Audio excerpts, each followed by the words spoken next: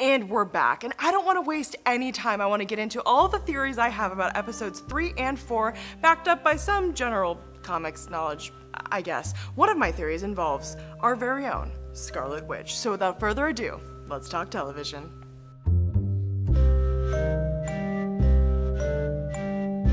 Alright, I already said that we are covering episodes 3 and 4 of Loki, but this is your spoiler alert. There will be spoilers in this, so if you haven't watched, don't spoil yourself maybe, or do.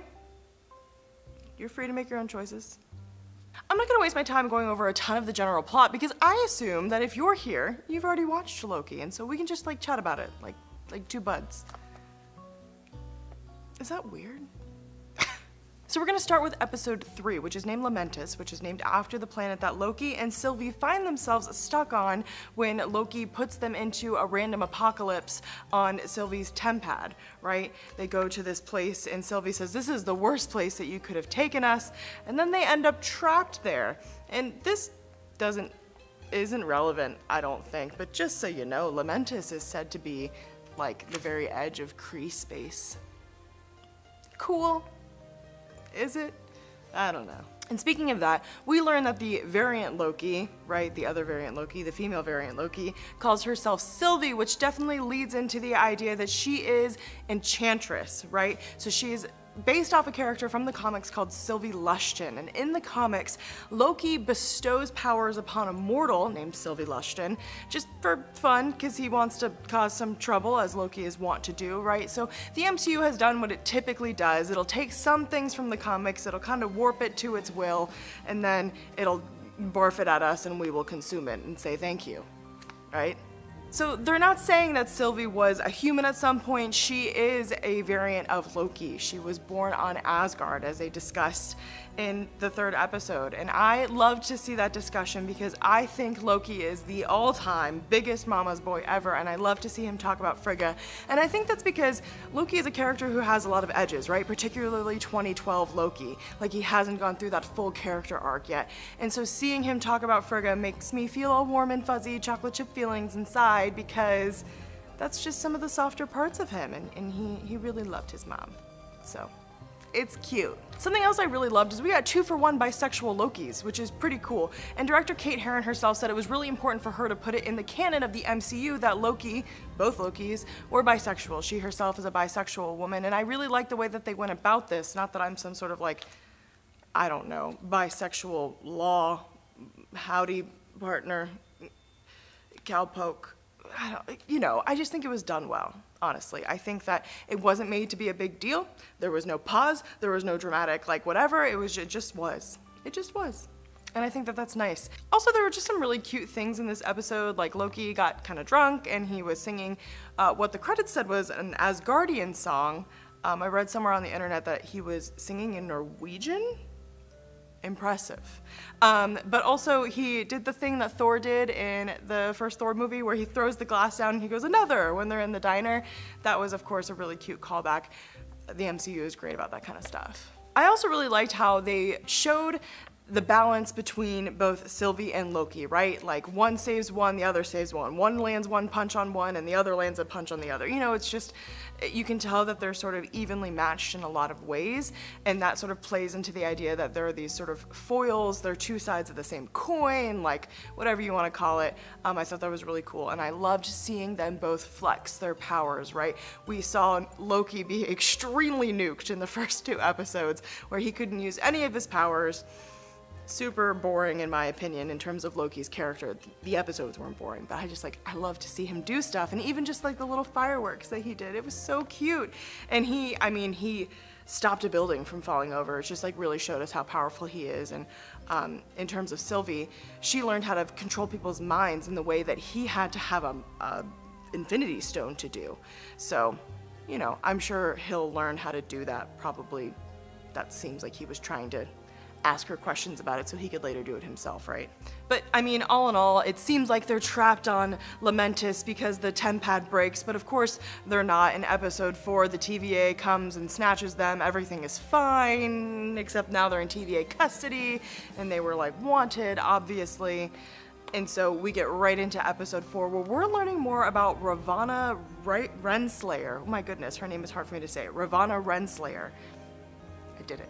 We learned that Ravonna was the original agent who went and grabbed Sylvie out of her timeline when Sylvie was just a child due to whatever Nexus event happened to be there. And when she was trying to take Sylvie in for her crimes, just like Loki was in the beginning of the series, Sylvie escaped. And she's been on the run from the TVA for her entire life, which is like pretty sad, right? Like she's just literally trying to live and be a person, and because she's a variant, and whatever Nexus event happened on her timeline, like she's not allowed to do that. She's not given a life. She's just gonna be a runaway criminal forever. And that made me like a little bit sad for her. But Ravonna plays a kind of a big role in one of my theories. She's one of the reasons why I think this theory holds water, and we'll get to that in a little bit. But we do learn that she's pretty cutthroat because she's really good friends with Mobius, or so it seems, but she then, shortly thereafter, orders him to be deleted, and he is. Goodbye, Owen Wilson. It was great to see you with a respectable adult haircut for 4 episodes. But Mobius was a good guy, so I hope we get to see him again. He really put up with a lot of Loki's bullcrap, but also he was kind to him. And that was really nice. I think Loki deserves more of that kindness because he's like a little traumatized boy, you know? But the crux of this episode is that Sylvie was slowly showing people the truth about the TVA, and Loki tries to tell Mobius, and that's what gets Mobius in so much trouble. He starts to question, he steals something from Ravonna to learn the truth, and the truth is that the people inside the TVA that work for the TVA, like Mobius and Ravonna and the security team, they weren't created by the TVA, they were variants, and they were taken from the sacred timeline, so they could have had families and lives before then, and Mobius even says before he's deleted, maybe I had a jet ski. Like, poor guy, I hope you did have a jet ski. I'm so sorry, like, that's upsetting. So Sylvie finds an ally in variant B15, Hunter B15, and that's lucky because another variant, Hunter C20, whose memories she brought forth from before she was in the TVA, was deleted because she was too close to finding the truth, right? Unfortunately, we then learn that Ravonna seems to understand the truth and is working this sort of giant cover-up situation.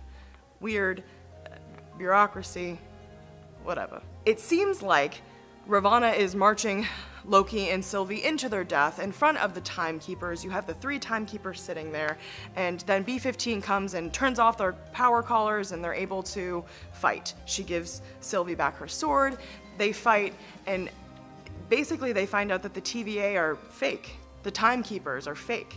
They're robots. They decapitate one of them and it's nothing but like wires and stuff, right? And so then Ravonna deletes Loki. Yikes, bummer, our 2012 Loki, bye. And Sylvie now has control of Ravonna basically. And I think Ravonna knows that she is in some deep stuff because she says to Sylvie, do it, delete me. And Sylvie's like, nah, I'm gonna get some answers out of you, right? And we do see in a mid-credits scene that Loki seems to be in a familiar position, right? Where he's sort of splayed on the ground and people are looming over him. We've seen that a couple times from him, but it seems like the people looming over him may be Loki variants. So I think in the next episode, we're gonna see Loki with a bunch of other Loki variants. We should have known that it was not gonna be easy for them to kill the trickster god for realsies. All in all, I really like these episodes. I like the mixture of like the fantasy and like the power and magic of WandaVision, and then also like the hardcore fight scenes that were in Falcon and the Winter Soldier.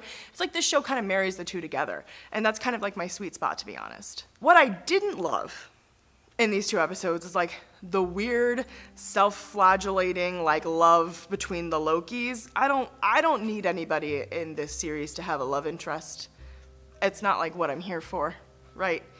So I hope that passes. I hope it was just like a moment and then they were like, we're good, because it's weird and I'm not into it. Now, on to these theories that I was talking about. And I think I have 2 main theories, and just put your tinfoil hat on with me and just hold on for the ride. I understand, okay? I understand that this is far left field and weird, and I think one of these theories holds more water than the other. So we'll start with the more absurd theory. And my more absurd theory is that Wanda created the TVA. Now, why do I think that? A couple of reasons. You know, at the end of WandaVision, we see her full Scarlet Witch form with the book, and she's got the arms, and she's doing the chaos magic, and she's learning the stuff, right? Surely she's gonna learn what a Nexus event is, right? Because they talked about Nexus stuff in WandaVision, and so as she's going through her time to study, as she's outside of theoretically Wundagore Mountain, which is significant in the comics because that's where Dr. Doom keeps her after she kind of loses her memory of her children, and it's all a fight for her to get her kids back, basically. The Young Avengers go to rescue her, and she's like, my children, it's fine. So surely she's gonna learn about Nexuses, Nexi, I don't know. Correct me in the comments, I know you will. So I think, you know, you go into the Timekeeper's chambers, that seems correct, and there are what looks like red sigils on the wall. We saw those before when Wanda drew them on the hex walls when she was fighting Agatha at the end of WandaVision, and it sort of went, you know, the witch who draws the sigils on a given area is the only person who can use magic in that area, and if you remember, Sylvie and Loki were not using magic during that fight. That was a pure fist fight inside of those chambers, and the only weapon that was used was the physical weapon that B-15 had thrown to Sylvie. She even throws that to Loki. He doesn't conjure his own daggers, which he had been doing in the previous episode. So, I think that's pretty interesting. And why would Wanda create the TVA? Well, I think Wanda would want to create the TVA to look for Nexus events, to try and find either, whatever you want to call it, the reincarnation or the variant of Billy and Tommy. And I think that this makes sense because in the comics, Billy and Tommy are from separate families, but still come together and come to understand through Billy's magic that they are twins, and then they go with the Young Avengers to go rescue Wanda, right? So I think that this could be playing into this. I know it sounds like a little bit convoluted, and I'm like not trying to blame everything on Wanda, right? But I think it makes some sense, a little sense, like 5 cents. But all of this leads into a theory that, I mean, I'm not the only one who's had either of these theories, right? But this is a big one, and this one I think holds a lot of water. It's Kang the Conqueror is behind the TVA, and here's why I think that this makes a lot of good sense. If you don't want to be spoiled about stuff, I already warned you once, I'm just being nice now, you know? So here's what points to that. Basically, in the comics, Kang is born on a different Earth, not Earth 616, which is where we're seeing all of this Marvel stuff happen, where is the normal timeline of most of the comics. And you can like look on his wiki if you don't understand that. It's perfectly fine, it's not a huge deal. He has the ability to travel through time, blah, blah, blah. He wants to be the ruler of the universe because of course he does, right? Okay. So that's like, would be reason number 1. He would create the TVA. He would want to be in control of it, of everything. He would want to know stuff. He would want to know where really powerful things were if he were trying to take that power. He would want to create a place where Infinity Stones would be because he would want to take that power. You following? Okay. But what also points to this is just the existence of Ravonna Renslayer, because in the comics, Ravonna Renslayer is an Earth Kingdom princess on this other Earth, not Earth 616, and Kang falls in love with her. And Ravonna actually ends up sacrificing herself for Kang during a fight with one of the Eternals. Yes, the Eternals of the movie that will be coming out soon. You're seeing, oh, this is all, we're putting a nice little bow on this theory. I'm gonna take my tinfoil hat off and just say that this is fairly likely. And basically, Ravonna is mortally injured, and he sort of puts her in this weird stasis because he can't cure her, but he can use the technology of the time that he's in to sort of keep her alive and hold her until maybe he can find a way to save her, right? So we've got a villain driven by tragedy now. Okay. So is this Ravonna Renslayer his love? Does she know what's going on because he's behind it? Or is she a variant that he put in charge of things because, I don't know, he's in love with her, or I don't know. I think we'll find out. But I don't know that we'll find out in this series. I think the payoff is gonna be far from now. And also, the actor who plays Kang, he was a star in Lovecraft Country. His name is Jonathan Majors. He's been allegedly seen on the set of Ant-Man and the Wasp: Quantumania, which is filming right now. So, Okay. And one last thing, this has to do with the Young Avengers, and just follow me through this, okay? Everybody take a deep breath. Comics are very convoluted, especially when time travel is involved. Now, Kang the Conqueror has a human name. His name is Nathaniel Richards. And if you're like, oh, that last name sounds familiar in the context of comics, that's because you're thinking of Reed Richards of Fantastic Four, and it is said that he is somehow related to Sue Storm and Reed Richards. He's from a different Earth, but somehow they're related. It's fine, just accept it, don't ask questions. So, Nathaniel Richards, as a young kid, learns later about his destiny as Kang the Conqueror, and he doesn't want to become Kang the Conqueror. So instead of doing that, he becomes Iron Lad, and he serves as a hero with the Young Avengers. Hello? We're definitely getting a Young Avengers movie or show or something. They're setting it up. We know they're setting it up. I've said this a million times. So this plays really well into what's going on, and we have many different areas for this multiverse situation to happen, for young Nathaniel to run into Kang the Conqueror himself and sort of become Iron Lad because of that. I mean, we've got the multiverse of madness, and also we've got Quantum Mania. So I don't know. It makes a lot of sense to me, you know? Iron Lad is the response to Iron Man, of course, in the Young Avengers. Also, comics, because comics, there is some timeline where Kang the Conqueror may be related to Doctor Doom, and that kind of brings it all full circle, like maybe Doctor Doom and Kang the Conqueror are working with Wanda, or manipulating Wanda, if she has anything to do with this at all. I know that that's just like a reach, but I'm reaching. My arm is tired, I'm reaching. I don't think, the MCU is so intentional about their use of color that I just feel like we were supposed to see that. It was such a stark contrast, we were supposed to see that. So, I don't know, maybe I'm making a mountain out of a molehill, maybe I'm buying, you know, they're like, oh, we'll throw in these things so people like me get confused and just like with the red, you know, string, just like panicking. Yeah. I could be just like falling for the fake thing. I don't know. But in the comics, you know, in Children's Crusade, which is the comic where the Young Avengers go to rescue Wanda and Billy and Tommy are reunited with their mother, Doctor Doom is there. And this, we're setting this up in a lot of ways. So like, who knows? I don't know. Yeah, I don't think you know either. But those are my theories. And I have a lot of fun, as you know, sort of doing all these types of things. But I want to know what you think. Are you enjoying Loki? Do you like Sylvie? Are you interested in her character?